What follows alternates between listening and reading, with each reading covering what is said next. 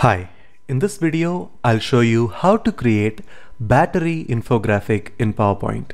I'm Ramgopal from prezotraining.com, a site that offers creative presentation ideas for trainers. The infographic you will learn to create today looks like this. It's a very beautiful infographic and it's extremely easy to create this infographic. Let me show you how to create this infographic from scratch. I'm going to create the battery infographic using one simple tool. Let me go to autoshapes menu. Under basic shapes, you find this tool called as can tool. I'm going to click on the can tool and I'm going to draw the basic battery shape. So this is the body of the battery. Now I'm going to create the cap on top. So let me go to autoshapes menu again. And then I go to basic shapes and click on the can tool once again and I'm going to create the cap. Done.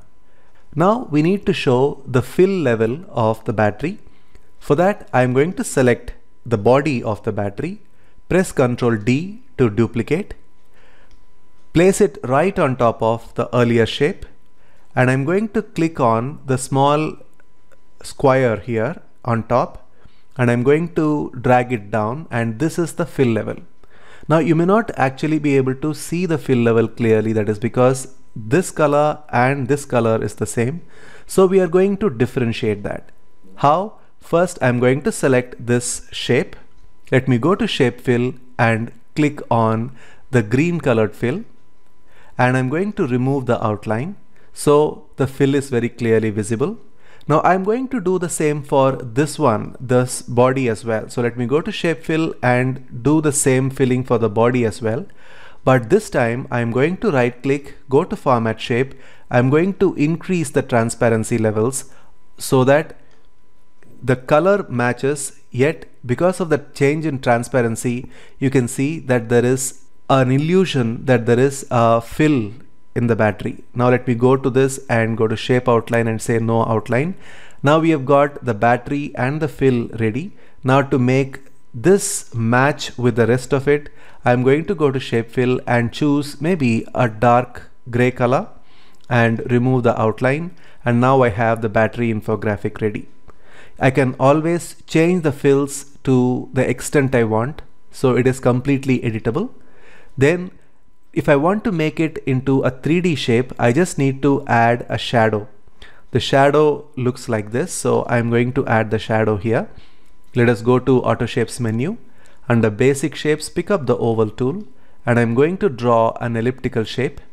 Now I'm going to remove the outline for this one. Go to shape outline and say no outline.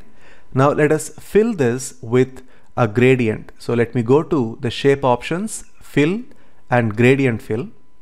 And I'm going to choose the type of gradient as path gradient. So you have various types here. I'm going to choose path. Then I'm going to remove one of the gradient stops here. As you can see here, there are 3 gradient stops. We just need 2 gradient stops. I'm going to keep the first gradient somewhere close to around 25%. And then the next gradient, I'm going to change the shape fill to white or whichever is the color of the slide background. And I'm going to increase the transparency of the second stop to almost 100%. Now this is the shadow. I'm going to right click and say send to back, and I'm going to keep it under the previous battery infographic I created, and I'm going to extend this and then I'm going to place it underneath. Now you can see that there is a beautiful 3D effect because of this nice shadow.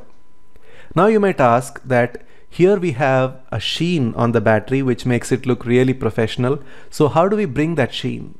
It's very simple. Go to autoshapes menu, under rectangles, pick up the rectangle tool and I'm going to draw a thick rectangular bar. Let us go to shape outline and say no outline. Then let us go to shape fill and fill it with white color. Then let us go to transparency and increase the transparency. Then let us go to shape options, shape effects. Then let us go to soft edges and add one of the presets, maybe around 10 points, and now you have a beautiful sheen available on the battery infographic. If you want the sheen to be a little more pronounced, you can make it slightly more transparent, and now we have the sheen available. We can always adjust the size of the sheen. Yeah, that looks interesting. Now I can always make a copy of this by holding the control button and moving it to its new location, and then maybe I can slightly make it thinner. Remember, because we have already added a soft edge, we cannot go too thin because it has to show through as well. Now it is done. We have two beautiful sheens on top of this 3D battery infographic, and that completes the infographic.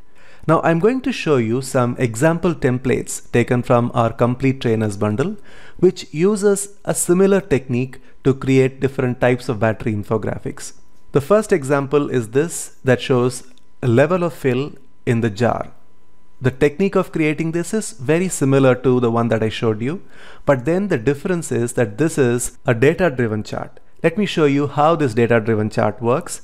I'm going to select the chart, and you can see that the chart is here, and I'm going to right click, go to edit data, and click on edit data option, and that opens up this beautiful worksheet.